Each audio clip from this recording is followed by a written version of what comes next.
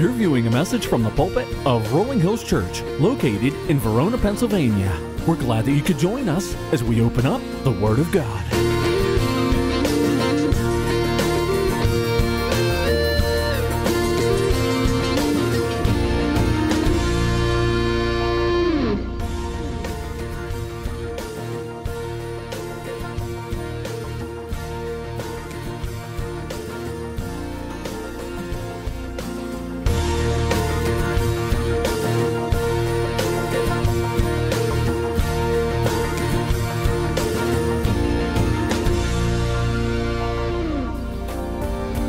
Today's key scripture reference is Luke 24:13 through 35.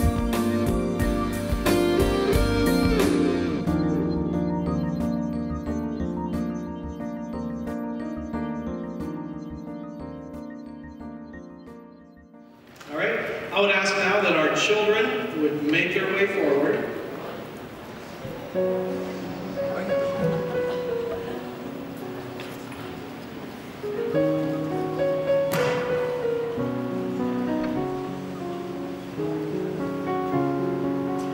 So what we're going to do today is there's this really interesting, this curious time that Jesus was talking with his followers. And how many of you have ever had to plow something? Have you ever had to walk behind a plow? I doubt it. I don't think many of you may have had the opportunity. Were you ever on a wagon or anything like that? Not like a pull wagon, but one where horses are drawing the wagon.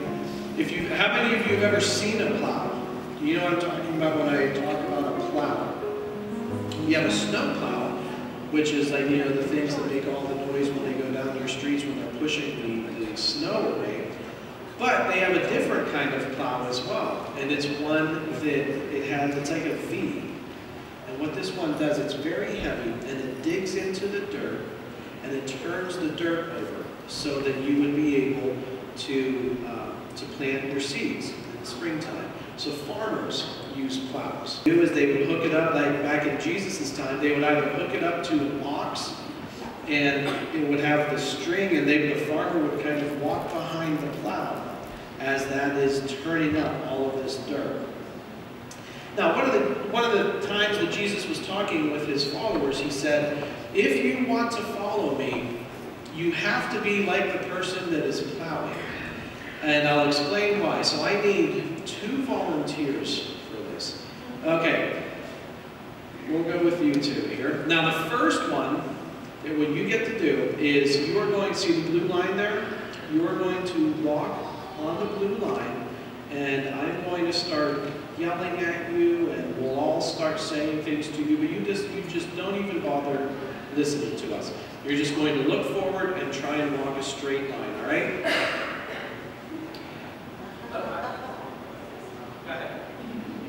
Okay, so we can start yelling now. Let's shoot fire, let's shoot fire. Okay, you can come back now. Now wait. No, you need instructions first. Now what I need you to do is you're going to walk the line, but when we start yelling, you're going to look back at us. So you're going to look at us the whole time, but you're not going to walk backwards. You're going to walk that way, but look at us while we're talking to you, okay? So go ahead and stand on the blue line. I'll tell you when you can start. Okay. Go ahead now. You have to look back at us. Look back. Look at it. Start walking. Look at me the whole time. Go ahead. Start walking. Start walking. There you go. No. Look at me. Look at me the whole time you're walking. All right. You're doing a decent job.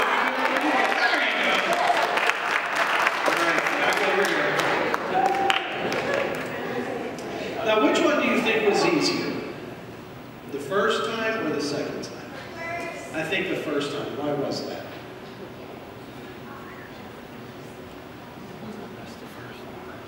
You didn't have to look forward or backwards. You were able to keep looking forward and walking forward. So Jesus is talking to his followers, and he says, do not be like a plow person, that as you're plowing the dirt, you look backwards to make sure you're going in a straight line.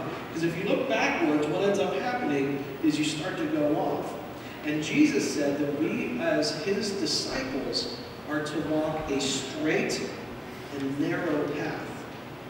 That if we start looking back at all of the things that may have happened in our lives, if we start looking back at ways that maybe we have been hurt in the past or anything else, when we start doing that, we lose sight of our goal.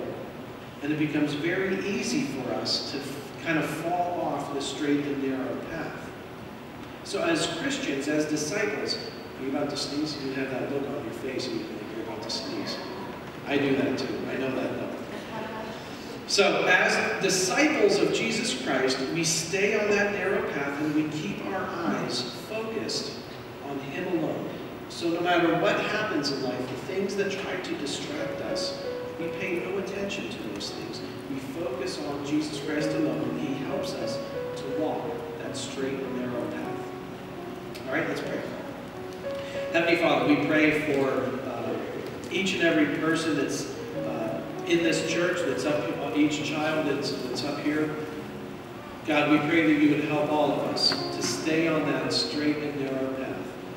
That as things start to happen in life and we start to look around and take our eyes off of you, Lord, that you would help us to bring our focus and our attention back to you. God, allow us to serve you and to follow you and to know that we are walking in your ways. Help us to be obedient and courageous, and no matter what is happening in our lives, to keep our eyes solely on you, Jesus Christ. It's in your name we pray. Amen.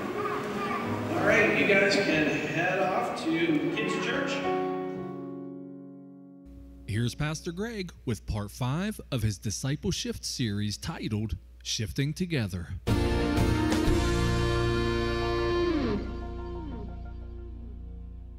God, we do pray that as we come into this time, that you would speak to us and allow us to know that we are hearing from you.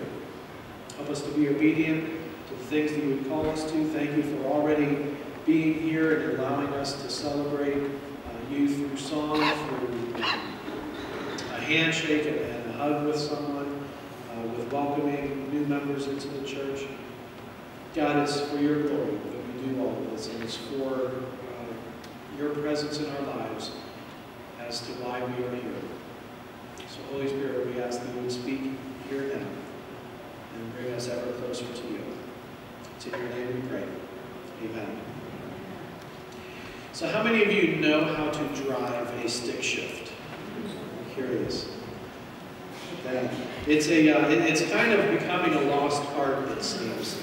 I do not know how to drive a stick shift, not because I'm afraid of it or anything like that, but by the time I started driving, my parents were, well into their early 50s, and most people at that point are not looking, most parents at that point are not looking to get their child of 16 a fun little sports car or something like that, in which I would have to learn how to drive a stick shift. So I've only ever driven automatics. I've spent about 5 minutes behind the wheel of a Standard. So needless to say, that was not enough time for me to begin to learn how to drive a stick shift.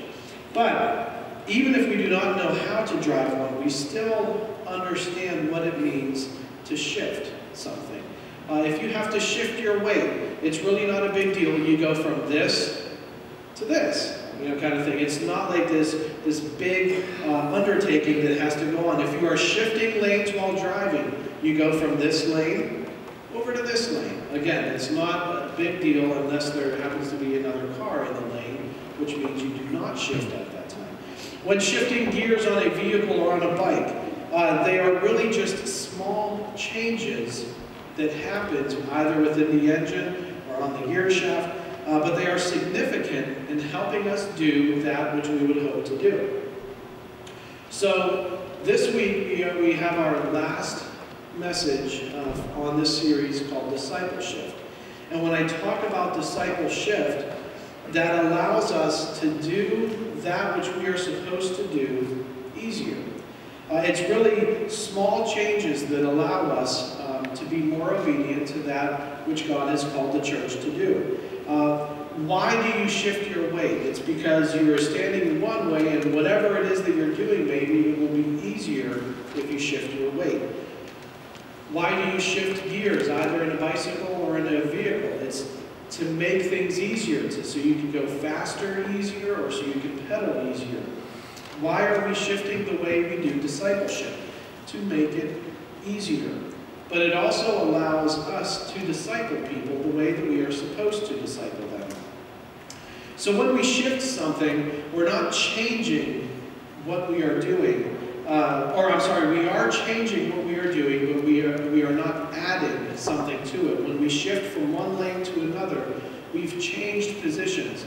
We did not add something to driving. So as we look at shifting the way discipleship happens here at Rolling Hills, I hope that you can see this as a change in what we do, not as something that we have to add into our lives. I say this because if you are not growing in your relationship with God right now, the last thing you need is for somebody to come along and add something to what already is not working.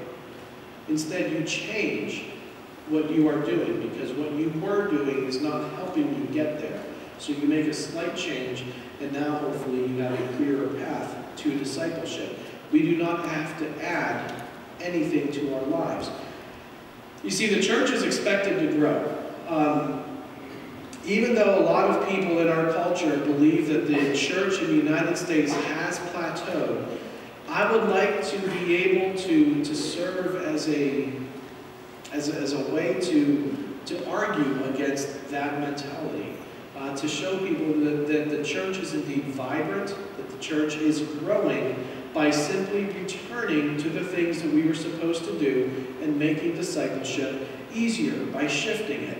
But in order to do that, in order for the church to grow in number, in depth of spiritual relationship, to grow in the number of relationships we have with one another, each and every one of us needs to be committed to discipling someone else, or to being a disciple. And so I know in speaking with a few people here, I've been encountering these two different questions from them. The first question is, should I really be in this discipling relationship with someone? And how do I do it? What does discipling look like? So let's deal with the first question first. Should I be in a discipling relationship with someone? Yes. Okay, next question. Actually, we can spend a little more time dealing with that, because in order for us to understand why we should be involved in this relationship with someone else that is being discipled, or that is discipling us, we first need to understand where we are spiritually before we can begin to understand how we should go about beginning this relationship with someone. So we have to ask ourselves a question. What makes someone an adult? Is it experience? Is it age? Is it attitude? Their behaviors? What can we say when we look at someone and we can say, okay, there is an adult? Do you know someone that should be an adult? You know, they have the experience. In other words, they're old enough to be an adult, but they still act like a child. And I'm not talking about the cute ways here, where, like, you know, you have the old guy with the earring, or the older lady who, like, jumps on the skateboard, or that sort of thing. I'm referring to that older person that should know better, but has not grown up. They are still irresponsible. They are still uncontrollable with their behaviors. You just want to go to them, grab them, and say, will you just grow up? Or maybe you know someone that is the exact opposite. You know that child that is 13 going on 35, at least in their mind. They are stressing about things even though they were only 5 years old. And you want to say to them, slow down, enjoy the process of growing up. You do not have to do it right now. Enjoy being a child for now.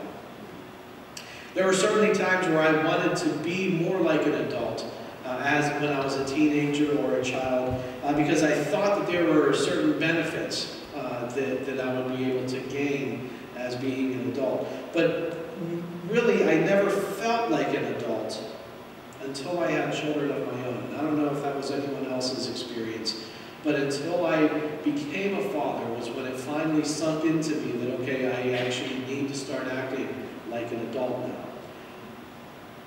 But what makes somebody spiritually mature? A spiritual adult or a spiritual parent? Is it the amount of time that is spent in a church? Well, we know that by spending an amount of time getting older, that does not necessarily make you an adult. So the same thing would be true here. Just because you're in church for a very long time does not mean that you are a spiritual adult or spiritually mature. We all know people from within the church, whether it is this church or some church from our past, where we wonder, did you ever really get it? All of the sermons, all of the Bible studies, all the things you read, did it ever really sink into you? Because that's great that you've been in a church for 35 years, but I know you are still a raging gossiper. And you have shown that by your behavior, you still have not grown from being a spiritual child.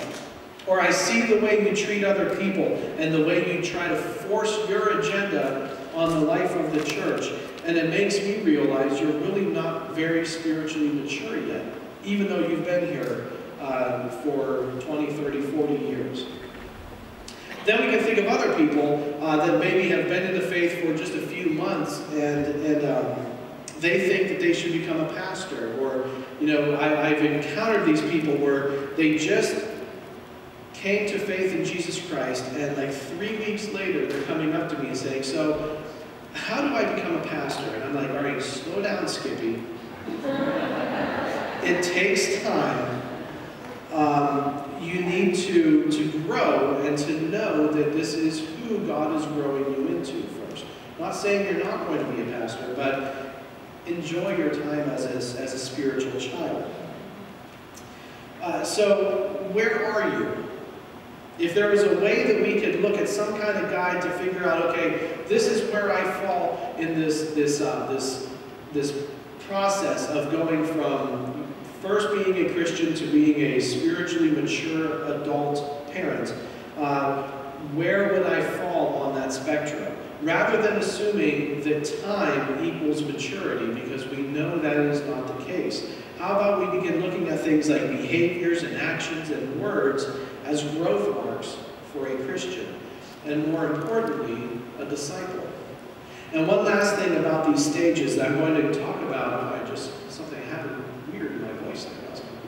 One other thing about this is that when we look at these different stages, we have to realize that it is possible, it is very possible to become stagnated in one stage. So you can be on fire and you come to Christ and now you're this child and you've never grown up, or you reach some other stage. It takes a lot of effort. It takes a lot of determination to move from one stage into the next as we grow in our spiritual lives. And one other thing to remember here is that Jesus did not call us to go out and make spiritually mature people.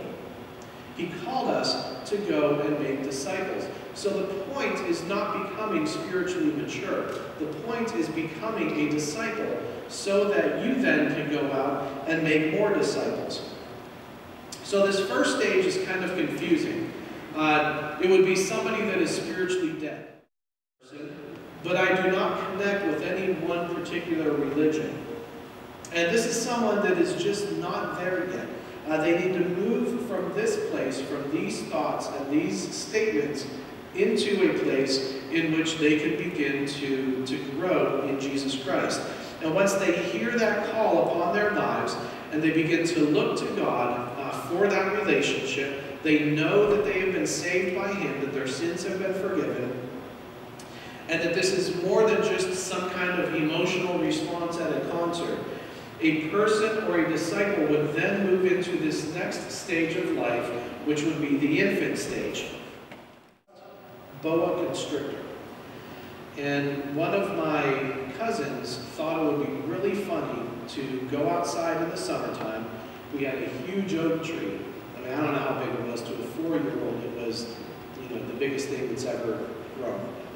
Huge oak tree, and he thought it would be really cool to see how far into the tree he could throw my stuffed boa. So he did. And my cousin, he was like maybe 9 or 10 years old or something like that. So he throws the snake up into the tree. And I can remember looking at it and thinking, oh, there's no way I'm going to be able to get that thing. So I go and ask my dad. My dad's afraid of heights. He was one of these people, he was never afraid of heights when he was in the Marines, but at some point he was showing one of my older brothers how to climb a tree. And he got like halfway up the tree and he's like, I can't go any further and I cannot get down. He just froze. And so from ever since then, he had been afraid of heights. So I remember seeing this stuffed animal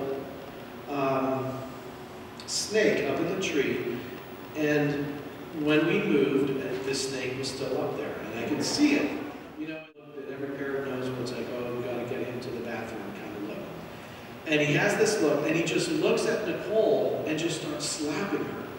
Because in his mind, he thought she was making him sick. So he's like getting angry at her. Why are you holding me and making me sick? He didn't know any better. And unfortunately, me as witnessing this, I could not help but laugh about it. He was fine. Obviously, he's here today and everything else. But it was this weird thing of just this infant that did not know any better. And so he wasn't trying to be mean or nasty or anything like that. We understood, okay, it takes a few years to kind of develop the finer skills of being sick. And we all know that as parents. But spiritual infants, they do things and they say things out of ignorance. They do not know any better. They say things like, really, I need to go to church on a regular basis? I've never heard that before. I do not need anyone else. It's just me and Jesus Christ, is what a spiritual infant would say. I need to pray and read the Bible on a regular basis. How come no one ever told me that before? Tithing, what in the world is tithing? I need someone to regularly care for me. Or why did my wife and I, we just got into a fight after we left worship. What is the deal? I thought that when I would accept Jesus Christ into my life, that he would make everything better. And now here's my wife and I getting into this argument after just leaving church. They are curious and they are genuine, but they have not had enough experience in growing in Jesus Christ. And so they say things out of ignorance. Eventually, though, infants grow into children, much to the dismay of a number of parents. And so, as a child, you start to think about things differently. Now, this is old school Star Wars. This is like real Star Wars toys, not these little rinky-dink things they have out now. This is the Millennium Falcon. It made the Kessel Run in 12 parsecs, in case you were wondering. And the Millennium Falcon, this isn't the exact, my literal toy that I had growing up. It was like this, but mine is long gone. And so one day we went to this Star Wars fair thing, and I saw one of these, and they just don't make toys like this anymore, kind of thing. So I had to buy this for Eli. And I have played with it since then. But, there have been a couple times where I certainly brought the handle down there so I can fly it around with it and everything else. But growing up, I had, the nice thing with being an Oops baby is that all of my siblings were grown and out of the house. So that means I was the one that got to be spoiled by my parents. So I had tons and tons of Star Wars toys. And when my friends would come over to the house to play Star Wars, they could play with anything except this. They knew that, okay, I could play with the Death Star, I could play with the Slave One, I could play with the Tauntaun. All of you are like, what? Unless you're my age. But do not touch my Millennium Falcon. And why was I like that? Because children are naturally selfish, aren't they? They can certainly show signs of grace and unselfishness. I'm not saying they never do that, just think about it.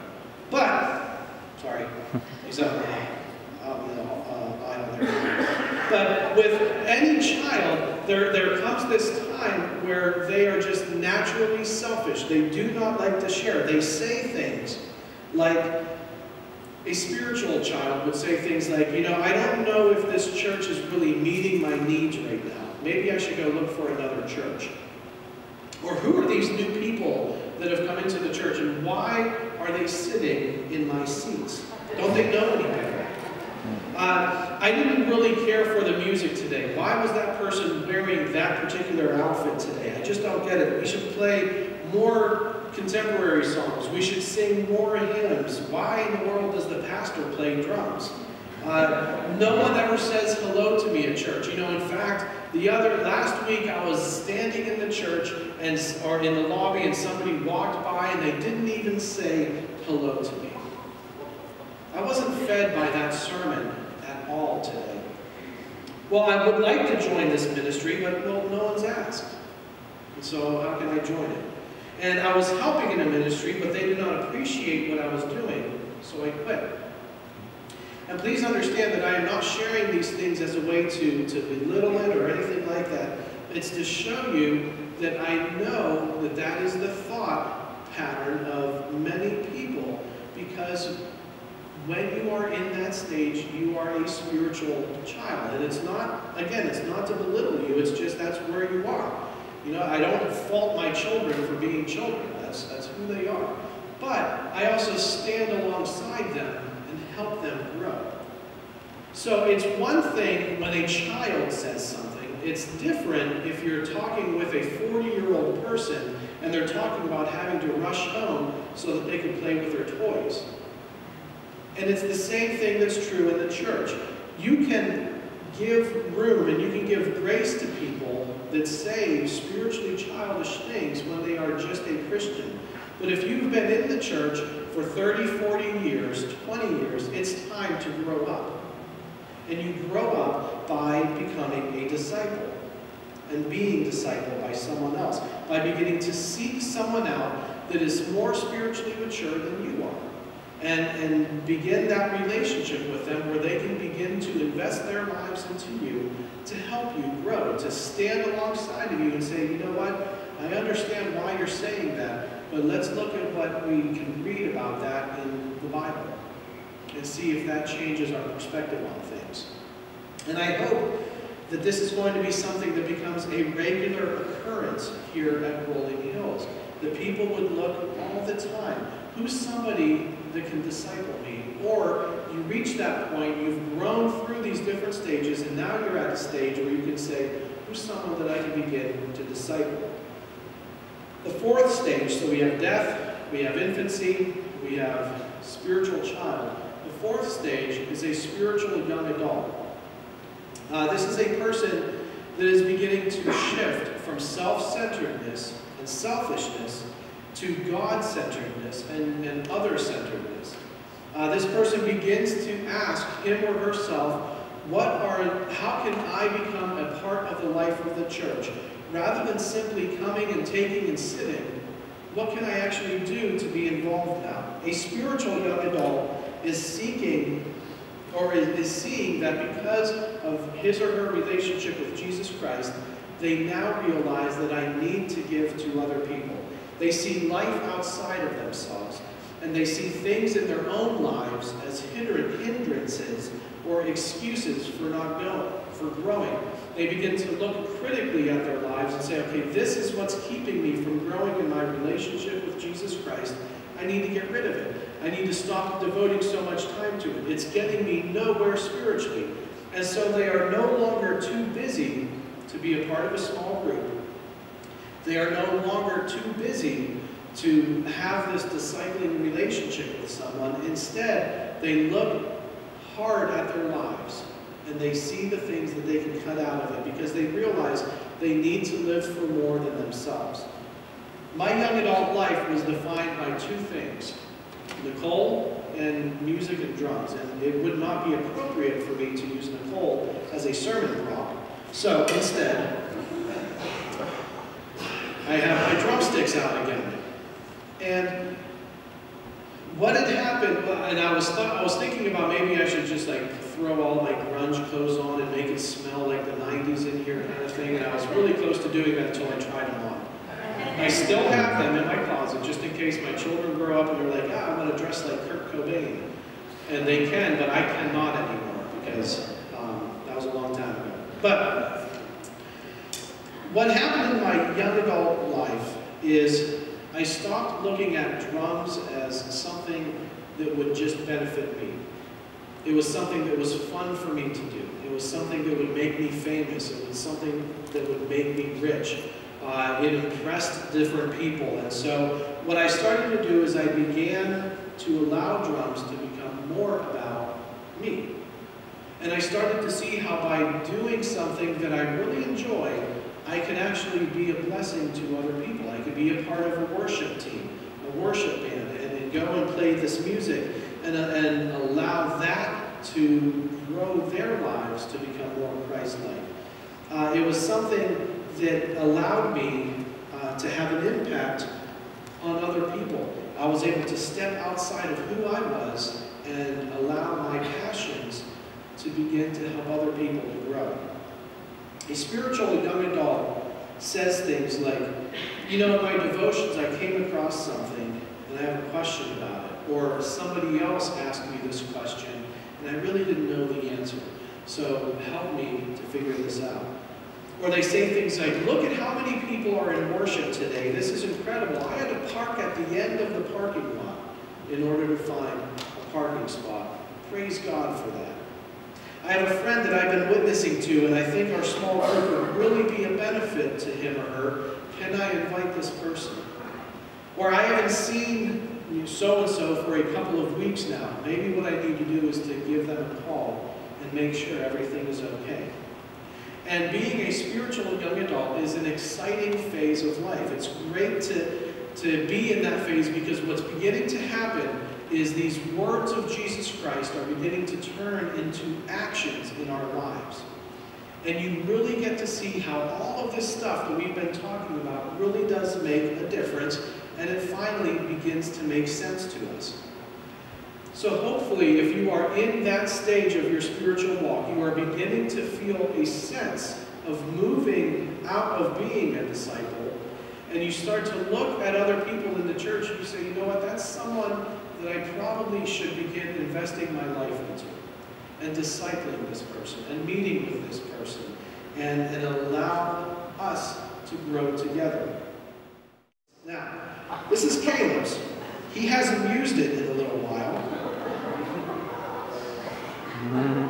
But this is the thing that, you know, parents, you understand this, how you get that call, or you don't get the call necessarily, but you get home after going to the grandparents' house, and it's like 10 o'clock at night, and your child is running around, where's my blanket, where's my blanket, oh, we left it at so-and-so's house, and you have to go and pick it up and everything else.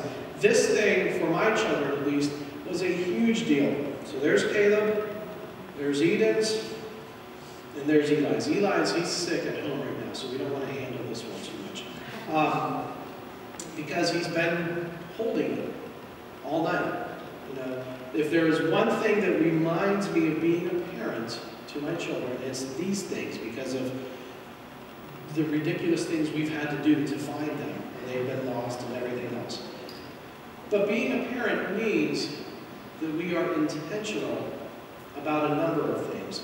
We intentionally put off things, or we put things down the road in order to spend time with our children. We think of them before we think of ourselves. We are intentional in not assuming that our children are just going to become godly men or women. We realize it's going to take a lot of effort on our part, a lot of sacrifice on our part, and that is the other characteristic of being a spiritual parent. We sacrifice things in our own lives. A parent is willing to sacrifice much for his or her child. I don't know how many times I've had to sacrifice the last Oreo. You know, I've been eyeing it up, and I come home and I'm like, oh sweet, it's going to be time for cookies and milk. And I get home and Caleb already took it. You know? How many times do we have to sacrifice Oreos or our plans? Sleep with a newborn. How many times do we have to sacrifice sleep with a teenager where we're worried, wondering, are they okay? What's happening? The list goes on and on. A spiritual parent is someone who is willing to sacrifice things in their life so that they can intentionally seek someone else out and begin this relational discipling with them.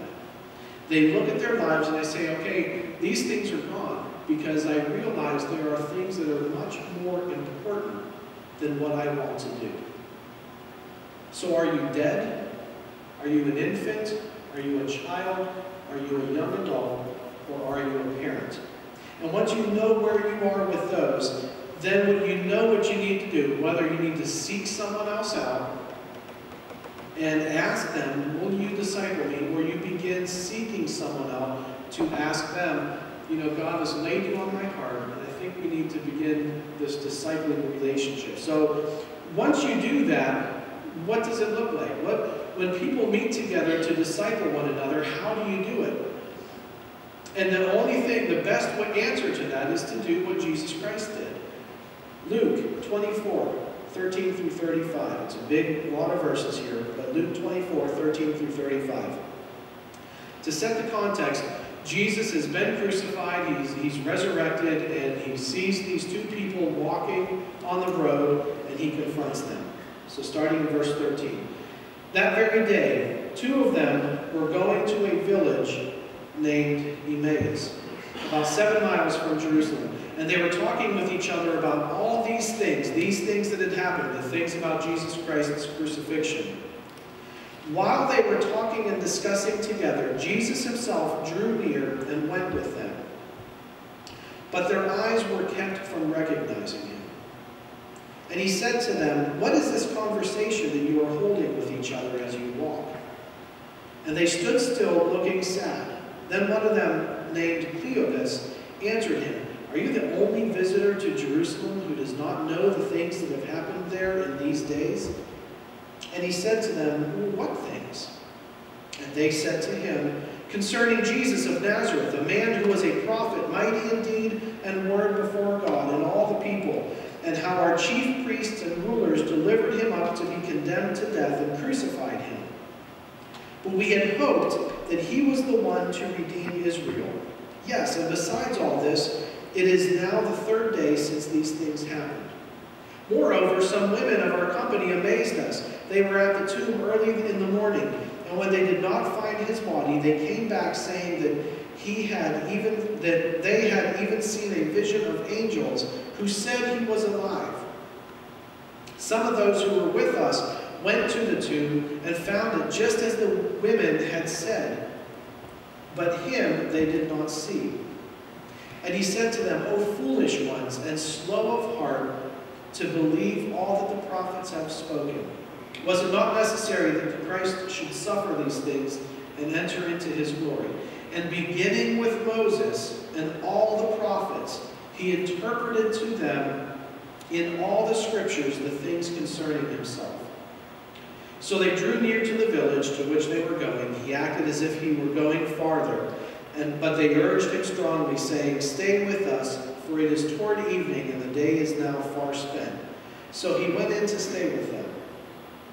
But when he was at the table with them, he took the bread and blessed and broke it, gave it to them, and their eyes were opened, and they recognized him, and he vanished from their sight.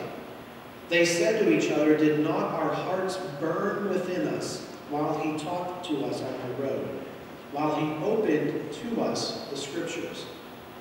And they rose the same hour and returned to Jerusalem, and they found the 11 and those who were with them gathered together, saying, The Lord has risen indeed and has appeared to Simon. Then they told what had happened on the road and how he was known to them in the breaking of the bread. As they were talking about these things, Jesus himself stood among them and said to them, Peace to you. So did you catch what Jesus Christ did for these disciples, how he discipled them? We tend to overcomplicate things when we talk about discipleship. We like to think that, we have to follow this rigid formula of, okay, if you do A plus B plus C, then that will equal D, which is you've been discipled. And it's this overcomplicating of what is a very simple thing to do. He spoke with them. He spent time with them. As I asked last week, and we're going to be asking a lot throughout the rest of this year, how is your witness? How are you doing with being with people? Are you looking for ways to not be with them, where you can just be by yourself? Or are you really seeking people out to be with them? I can explain discipleship very easily from this passage. Jesus spoke to these two men and taught them from Scripture. And then these two went and spoke to other people about what they had just experienced. That is discipleship. You see, a few things have happened here. They were able to take the things that were shared with them. They connected with each other. Jesus connected with these two on the road. He explained things to them. He ministered to them. And then they, in turn, ministered to others. By being with these people and then them being with other people, they were able to talk about God, and that is discipleship. Being intentional, whether it is being a part of a small group, meeting with one other person or two other people, and talking about what is happening. So what do I do when I disciple someone? I find someone. I start praying, God, who is somebody that I can begin this relationship with? Who are people within this church? Who are people outside of the church that can be discipled? And then I agree on a reading plan with them. We don't go out and buy a book or anything like that. What I do is ask them, find a reading plan and stick to it. And I'm going to hold you accountable to it. And I will read these things with you. I may not be on the same reading plan, but I'm reading the Scripture with you. And then we get together and we talk about it. What were some of the things that you read? What things spoke to you? What's difficult in these verses? How do you apply these things to your life? We are humble and we are honest with each other. If we're struggling in some way, we're accountable to one another. In other words, what we do is we just simply sit down and talk about God. So pray, where is it that I find myself on this spectrum? Am I dead? Am I an infant? Am I a child, a young adult, or a parent? And then seek someone out, whether it is to ask them to be a disciple or to be discipled by you. Be a part of our small group that's starting up this week. We have our group starting. You still have an opportunity to sign up for it. This is going to be an opportunity where we can just come and gather together and talk a little more about the sermon. You don't have to buy a book. You don't have to do all kinds of reading or anything like that. Just pretend you're paying attention here on Sunday morning. That's it. Because then, by the time we have 6 or 7 or 8 people talking about it, you can fake your way through it. It's a very easy thing to do. But come and be a part of it. Be a part of the small group. Be a part of some kind of discipleship opportunity. Start meeting together and take these things seriously. Let the Holy Spirit prompt you and lead you to that person. And I trust that it is going to be a wonderful blessing. And I cannot wait when we can stand here as a church and talk about all the different things that God has done through these small groups, through these discipling relationships. Will you please pray with me? There are many in here that maybe are in that infancy stage of their faith walk with you. They've just come to know you. And they just do not know any better. It's not because they're bad people or anything like that. They just simply do not have the experience, the knowledge to know what to do. We pray that you would surround those people with those that would be willing to disciple them. And we pray also for the spiritual child that is at a point where maybe they're thinking that all of this is for them because they do not know any better yet. God, we pray that you would break through that mentality, whether it is the child that's 20 years old, the child that is 10 years old, or a spiritual child that is 70 years old. God, break through those barriers and allow them to be humble and to seek other people out to be discipled. Lord, we also pray for those that are spiritual young adults. They've reached that point in their lives where they are now beginning to think of things outside of themselves. We pray that you would help them along in that journey. We thank you for the excitement that is found in all of these different stages, but especially in the young adult where things finally start to make sense. And we pray for those that are not there yet that you would help them to continue to remain committed, to know that at some point they will begin thinking outside of themselves, and then they will understand the grace and the blessing that it is to be your child. And Lord, we do pray for the spiritual parents, that you would enable them to find others, to disciple them, to invest their lives into them, to multiply, so that we can go and do that which you have called us to do, to make disciples.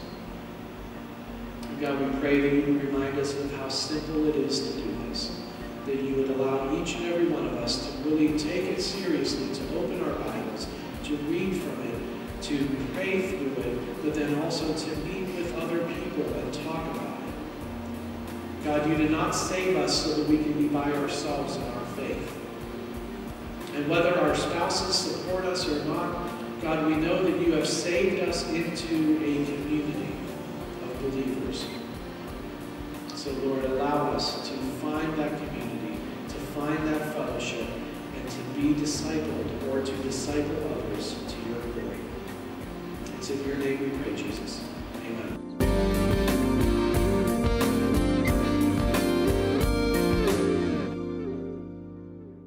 Visit us on the web at www.rollinghillschurch.today or drop in for a visit at 120 Gernert Drive, Verona, PA 15147. Service time is 10 a.m. on Sunday. Send us a message via email to rollinghillsbaptist@comcast.net or reach us by phone at 412-795-1133.